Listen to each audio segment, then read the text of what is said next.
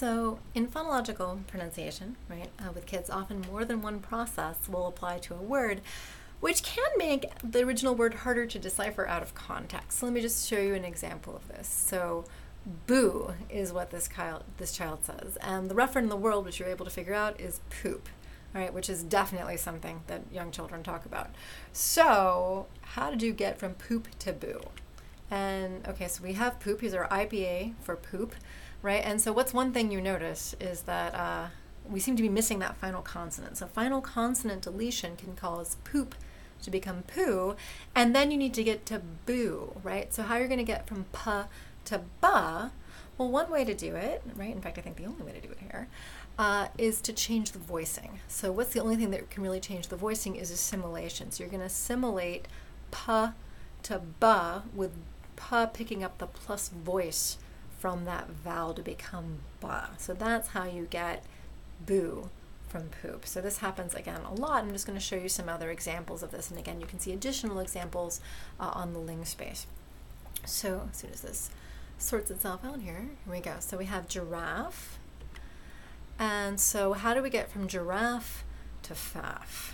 All right, well, something you might notice, first of all, is that we're down a syllable, right? So we can get from giraffe to raff by deleting that unstressed syllable using unstressed syllable deletion. Then we need to get from raff to faff, right? And so how are we going to do that? Well, it's a liquid, and it's voiced, and it's alveolar, and fa is a fricative, so we're changing that, and it's voiceless, so we're changing that, and it's labiodental, so it's changing that. So really picking up the F features, the labiodental, voiceless, fricative, and we have to pick them up from somewhere, and the answer is from the other F, right? So that's good. It's actually labiodental minus voice and fricative in this case because R is a liquid. All right, so what about this? We have room becoming woob. All right, how do we get there? Well, let's start with room becoming roob. How can you do that? Well, m and ba, m is in labial nasal, that's voiced. Ba is a labial stop, that's voiced. You're really just going from a nasal sound to a non-nasal sound, right? So you can do this with denasalization, or you can also do it again with stopping, right? Because you're changing a non-oral stop into an oral stop that has exactly the same property. So either of these will change m to ba. And then if you want to get from roob to woob, well, you have the liquidy R becoming the glidy W, and that will be due to gliding, and that's how you get from roob to woob. Okay, let's do one more. So we have tent becoming det. All right, well, what happened here? Well, first of all, one thing you can notice is that we've changed the t to a d sound at the beginning. So t is a voiceless alveolar stop. D is a voiced alveolar stop. So the only thing that's changing is voicing. So where are you going to get voicing from?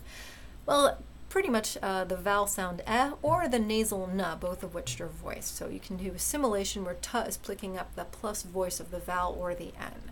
So now we have dent, and we want to get to det. How do we get from a nt to a t? Well, one way to do this is, in fact, the only way that we've talked about is consonant cluster deletion, right? Because you're deleting that n from in between, but it is in a cluster of consonants, so that's how you can do that. And actually one more. We have cracker becoming gwa.